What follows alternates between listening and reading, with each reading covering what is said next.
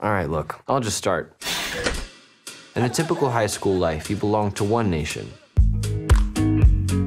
But I thought I found a way out. Get citizenship in every nation. Greg, how was your summer? Summer? What does that word even mean? Like more, some? Be on low-key good terms with everyone in a way that is invisible to everyone else. Oh, God. Over the years, I mostly hung out with Earl. He's more like a coworker, but we like the same things. Cuties. Anyway. Honey, Jesus. your father and I want to talk to you about something kind of sad. What? What happened? You're friends with Rachel. Not really. Your test was today. Tess, I've been there. Rachel's been diagnosed with leukemia. All my life, Just give her a call. I don't need your stupid pity. No, hey, I'm not here because I pity you. I'm actually here just my mom is making me. It's actually worse. Yeah, I know.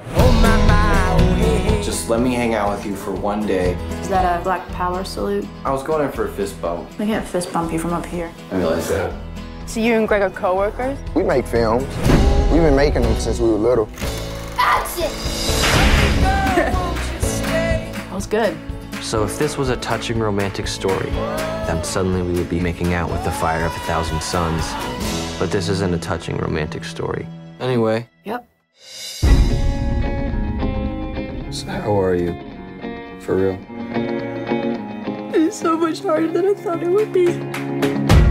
Dude's terrified of calling somebody his friend. You will regret that. I realized the most important thing you could do. You need to make a film for Rachel.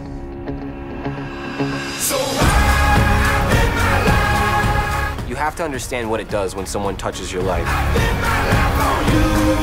It knocks you flat out. That's exactly what I'm talking about. So you love this girl? What?